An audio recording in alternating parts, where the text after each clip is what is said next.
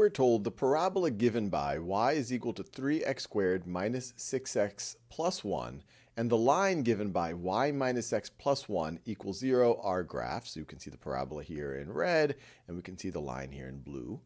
And the first thing they ask us is, one intersection point is clearly identifiable from the graph. What is it? And they want us to put it in here. This is actually a screenshot from the exercise on Khan Academy, but I'm just going to write on it. If you're doing it on Khan Academy, you would type it in. But pause this video and see if you can answer this first part. All right. So one intersection point is clearly identifiable from the graph. I see two intersection points. I see that one and I see that one there. This second one seems clearly identifiable because when I look at the grid, it looks clearly to be at a value of x equals 2 and y equals 1. It seems to be the point 2, 1. So it's 2, 1 there. And what's interesting about these intersection points is because it's a point that sits on the graph of both of these curves, that means that it satisfies both of these equations, that it's a solution to both of these equations. So the other one is find the other intersection point. Your answer must be exact. So they want us to figure out this intersection point right over here. Well, to do that, we're going to have to try to solve this system of equations. And this is interesting because this is a system of equations where one of the equations is not linear, where it is a quadratic. So let's see how we could go about doing that. So let me write down the equations. I have y is equal to 3x squared minus 6x plus 1. And our next equation right over here, y minus x plus 1 is equal to 0. Well, one way to tackle, and this is one way to tackle any system of equations, is through substitution. So if I can rewrite this linear equation as in terms of y, if I can solve for y, then I can substitute what y equals back into my first equation, into my quadratic one, and then hopefully I can solve for x. So let's solve for y here. And actually, let me color code it because this one is in red and this one is the line in that blue color.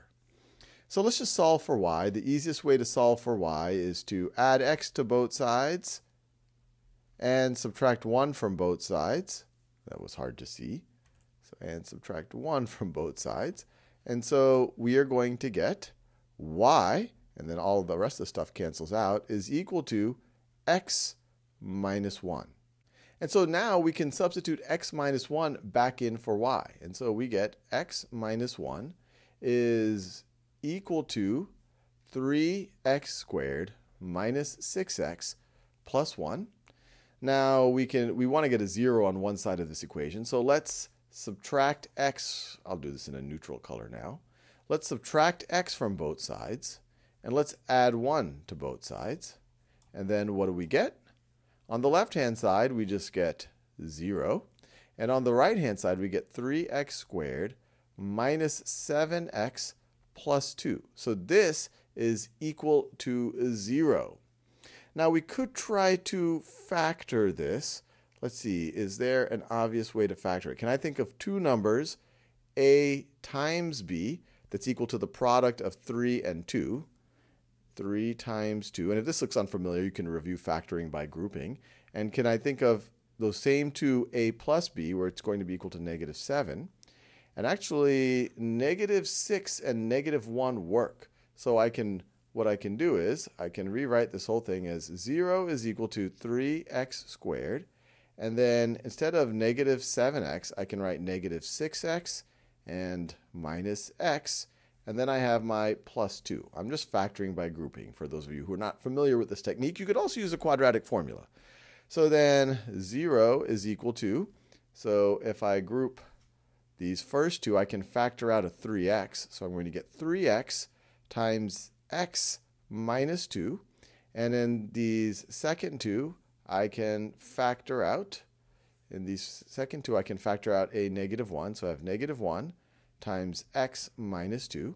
And then I can factor out a negative 2. I'll scroll down a little bit so I have some space. So I have 0 is equal to, if I factor out an x minus 2, I'm going to get x minus 2 times 3x minus 1.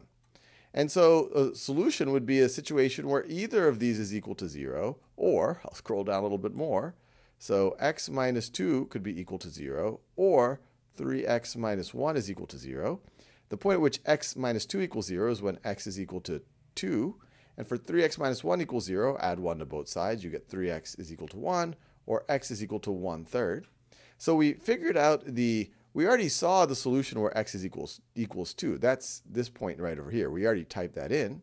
But now we figured out the x value of the other solution. So this is x is equal to 1/3 right over here.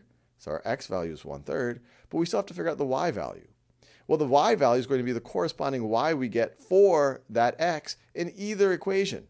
And I like to focus on the simpler of the two equations. So we could figure out what is x what is y when x is equal to 1/3 using this equation. We could have used the original one, but this is even simpler. It's already solved for y.